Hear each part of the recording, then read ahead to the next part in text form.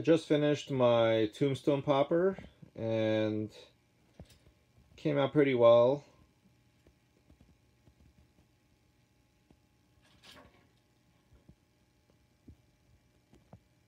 The Tombstone's also got a little motion sensor, I think activated by motion and sound. Let me give it a little stomp.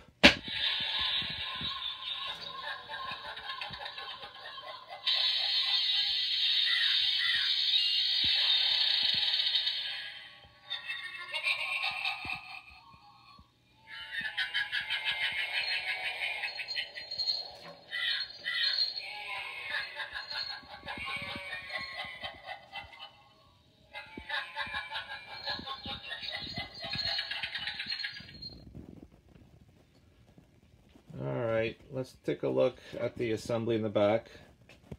It's a standard Deere motor over here. And let me turn this thing off for a second.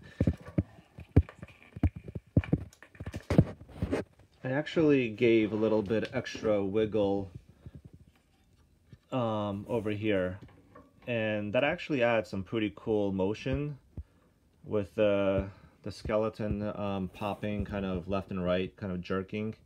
And I even left a little bit of extra wiggle over here so this can spin a little bit and let the PVC kind of plop left and right.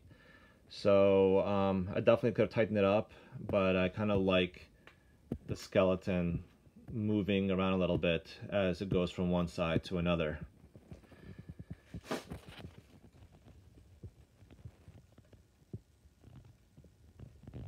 All right, can't wait for Halloween 2019.